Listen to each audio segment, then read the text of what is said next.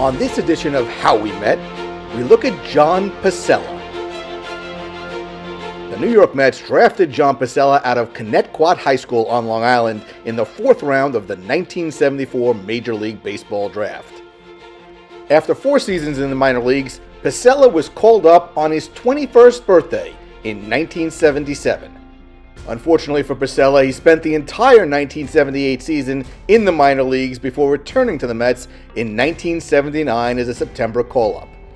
One of the most distinctive pieces of John Pacella's career was the fact that nearly every time he delivered a pitch, his baseball cap flew off of his head. This was captured in 1981 on his one and only Mets Topps baseball card.